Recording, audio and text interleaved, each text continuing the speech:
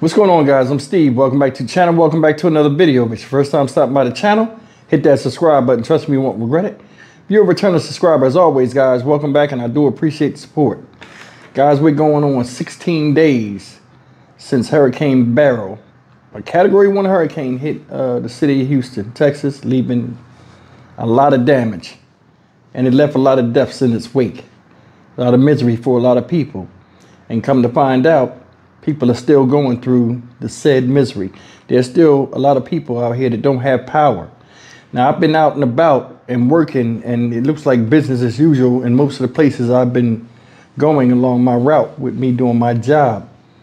And you tend to forget that, you know, something catastrophic even happened here, you know, from just driving around now. I want to show you two videos. First video I want to show you is well, it's two people telling their story. The first video is about the death toll that's here, and one lady's experiencing losing her sister due to this immense heat. And the second video, man, is heartbreaking, and it's about you know what? Just take a look, man. People are still struggling out here. In the week since Hurricane Beryl unleashed devastating rain and flooding on southeast Texas, a new threat emerged as Texans struggle in triple-digit temperatures with no power and no air conditioning. Fox News correspondent Madison Scarpino has more. When Hurricane Beryl hit Texas earlier this month, there were a number of initial fatalities caused by floodwaters and falling trees. In the weeks that followed, a new kind of threat emerged as prolonged power outages left Texans unable to get relief from the brutal heat. As temperatures soared in their home, Janet Jarrett did everything she could to keep her sister Pamela cool. My thermostat said 97, 98, so I would open the windows trying to get breeze to go through as much as I could. But on their third morning without power, Janet awoke to find Pamela gasping for breath. She died just 4 days later. She was 64 years old, and she just had a birthday not too long in April. The problem was not having electricity. You know, we didn't have any air. At the height of the outages, nearly 3 million homes and businesses were without power. The lights have since been turned back on for most, but the slow pace of the recovery put thousands at risk and put the power company, CenterPoint Energy, under a microscope over whether it did enough to prepare. If they had cut back some of these trees from the lines, it wouldn't cause as much damage. And they've been telling them for years to do these things, and they haven't done it. Half of the deaths attributed to Beryl in Harris County have been heat-related, and the total number is still likely to climb even further. In New York, Madison Scarpino, Fox News.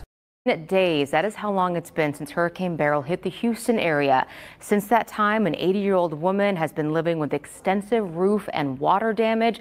In fact, many of you have been commenting on our Click to Houston article about her, concerned about the possibility of mold. Our Rowan Belogan live in East Houston now with how a nonprofit, Rowan, is stepping in to help her out.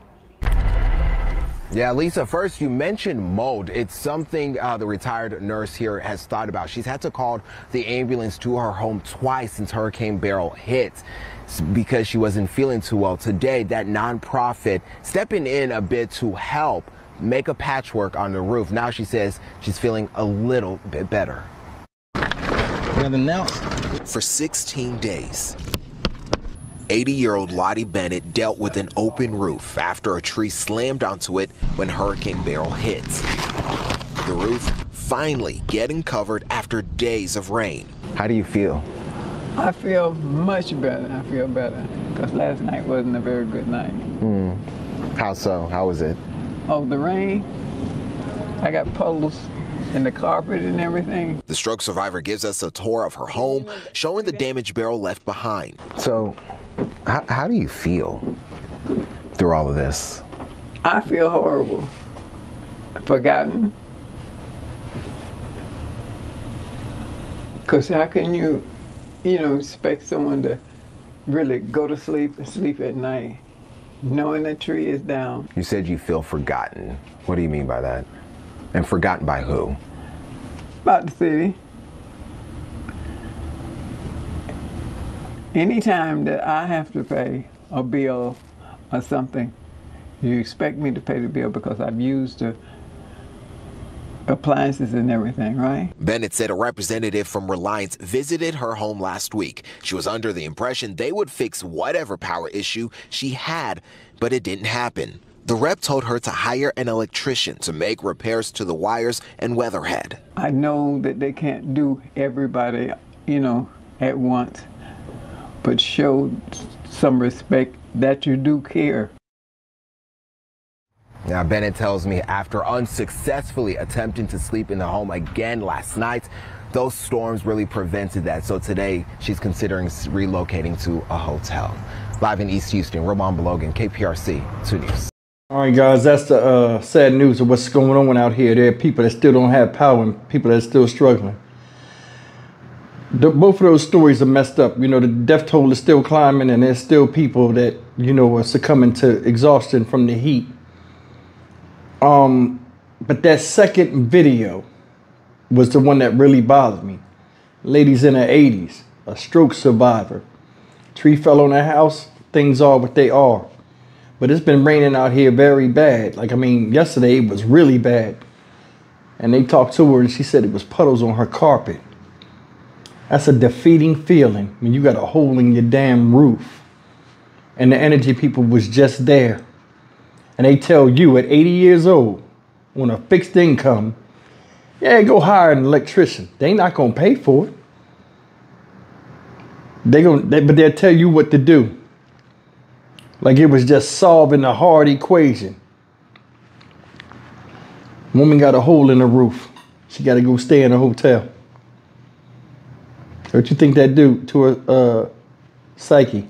80 years old on this planet and got to deal with stuff like this. Did you hear what the lady said in the first video?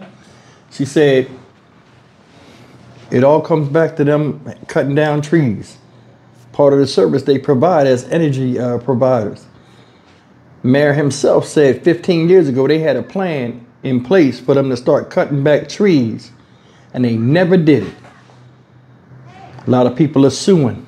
It's a big class action lawsuit against CenterPoint Energy. And it rightfully so. They should get the pantsuit off of their dumb asses. This is what happens when you choose money over people. Now, granted, this is a billion-dollar, multi-billion-dollar company. As bad as this is, to save as much face as they could, they should be out there trying to fix as much damage that's caused from their negligence. But you won't see that from them. Why? Because they got good lawyers, and they feel as though this is not them. And like in certain quotes, they said, our system was foolproof. So who are you putting the blame on? It's like many different people trying to blame, but somebody got to take the fall for this.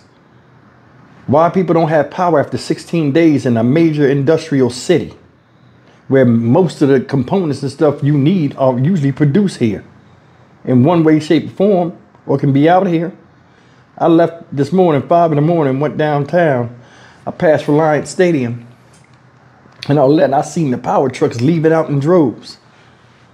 I think in the beginning of this thing, it was too much arguing about whose fault it was and not enough work getting done. I told you, too many cooks in the kitchen. It was a recipe for disaster. There are people out here right now, guys, or they were stated in other videos that I didn't even show you guys, where power's cut on in certain places and these people are not even considered on the grid.